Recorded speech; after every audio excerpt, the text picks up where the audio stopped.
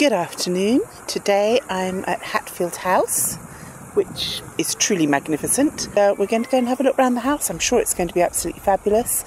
We've also got the gardens at both sides to take a look at. But come with me and see what we can find.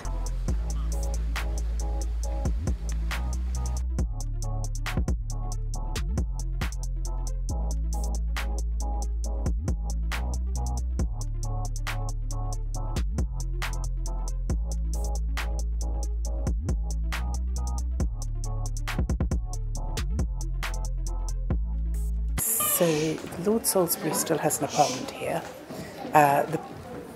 His predecessors were obviously great adventurers. All the way up the staircase there are snowshoes, paddles, weapons, all sorts of things from all over the world, African shields. And then up here you've got a pair of tulip vases.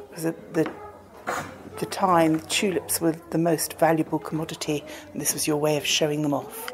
Anyway, let's carry on.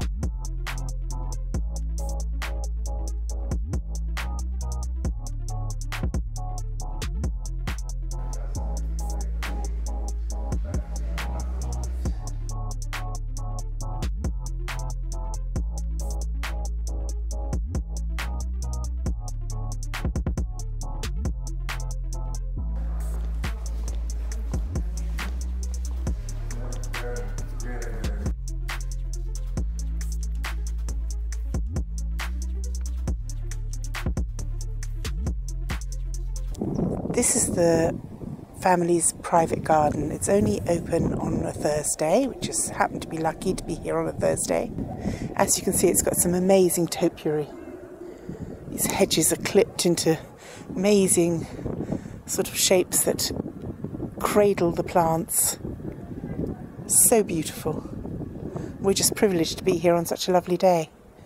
Again, you've got the pineapples on the end of the stairs there. There was a sign of high worth because they were so difficult to grow and only came in hot houses. This has been a beautiful day out. We've really enjoyed walking around the house. We've still got another garden to go. We're going to walk up to the end of the garden, up to where see the view over the wall.